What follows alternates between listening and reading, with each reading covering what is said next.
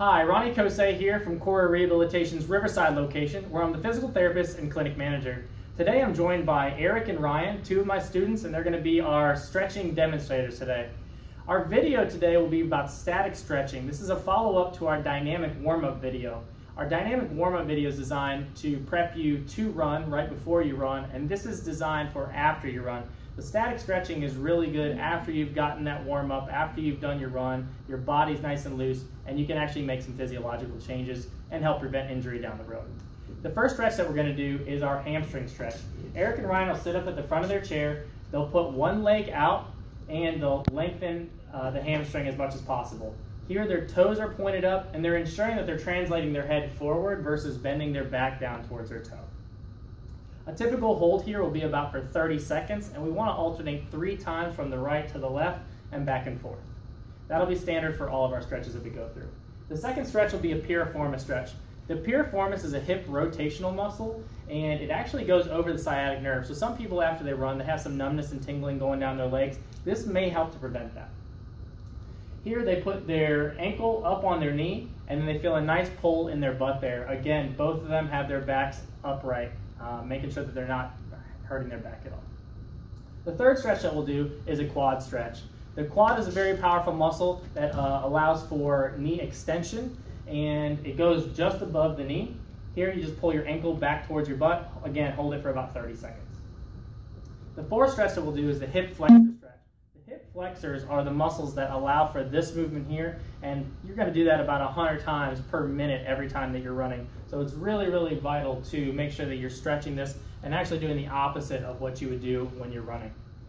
Here what I'd like to see is that your knee is behind your toe. You don't want your knees going in front of your toe. We want to make sure that the back leg actually just has the toes on the ground, not the heels. That'll lengthen everything out from here all the way down. You want to see that nice lengthening there. The fifth stretch that we'll do is for the hip adductors. The hip adductors, when you're sprinting, are actually the most used muscle in the legs. So it's really, really important to get a nice stretch afterwards. Here what I want you to do is make sure again that your knee is behind your toes and you're leaning away from the side that you're stretching. So right here, Ryan is stretching his right leg and Eric is stretching his left. Again, hold for about 30 seconds, nice and easy. Make sure when we're doing any of these stretches that you're not feeling any pain, you're just feeling a gentle stretch enough to make a difference.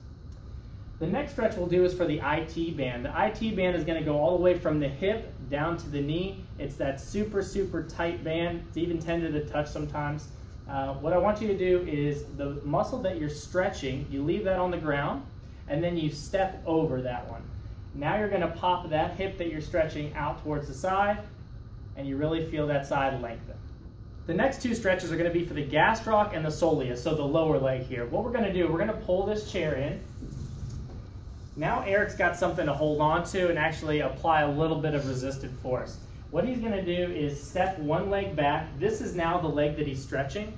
He's going to do 2. He's going to do one with the leg straight, which is going to stretch our gastroc, and one with the leg bent, which is going to stretch our soleus. Perfect. So go to that straight leg position. What I want to see here is that his toes and his heel are both on the ground, and then we've got a nice straight leg here. He's going to feel this up top in the calf. Now if he keeps the heel down but he bends the knee, now we're going to feel this a little bit lower in that muscle called the soleus, which is just above the Achilles tendon. Nice and gentle here. Most people overstretch with this stretch specifically, so we want to make sure that we're just keeping that within our limits. The final 2 stretches that we're going to have Eric demonstrate here are the upper trap and the levator scapula. Both of these muscles are up in the shoulder. Now, how many people stretch their shoulders after they run? Very, very few. But when you're running, you might be elevating a little bit with these 2 muscles and causing some neck pain.